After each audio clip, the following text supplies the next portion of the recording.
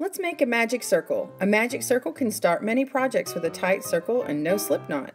Hats featured can be found in links below on the Marshmallow Crochet Baby Hat. Stay to the end for a slow motion version. Let's crochet! Normally we start with a slip knot, but today we're going to lay the working yarn behind our hand here and in front of our fingers, like so.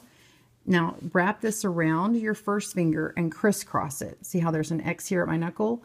Now we're going to put the working yarn between these two fingers here and pinch them between our second and third finger to get our tension. Put your hook under this first loop here, okay? And then grab the other one that had crossed over. Okay, now we're going to yarn over and pull through here. And now that magic circle is locked in. We have a circle here, and we can hold our yarn however we want. So we've got our circle and we're ready to begin. This tail here, you're going to trap it in with the circle and it's going to become a drawstring.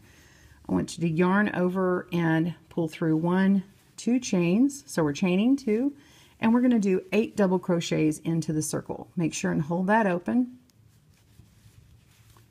Pull through your yarn. Got my tension, pull through 2 and 2. That's our double crochet. Let me just slow that down.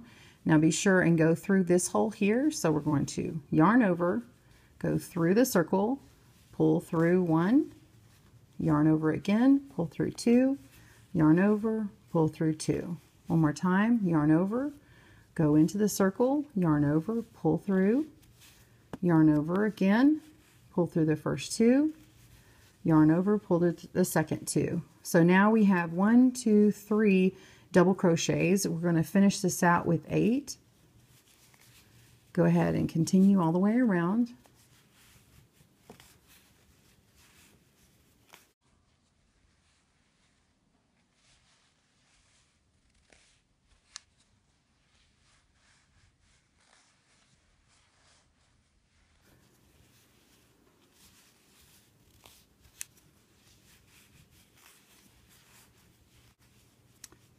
One, 2, 3, 4, 5, 6.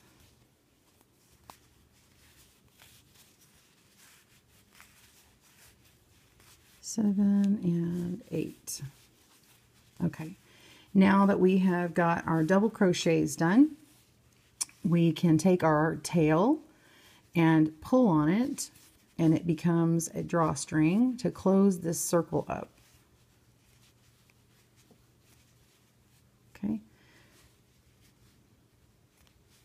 All right, so we have the middle of the circle closed and we want to close this pie shape here.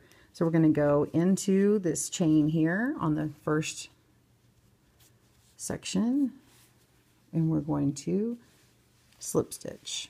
So what we did here, to slow that down again, is we went into this chain, yarn over, pull through, and then pull through that one on the hook.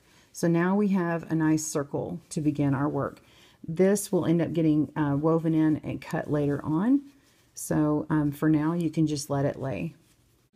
You're all done. Now let's slow it down. Okay, so we're going to take our yarn again. We're going to lay it over the front of our hand and follow along.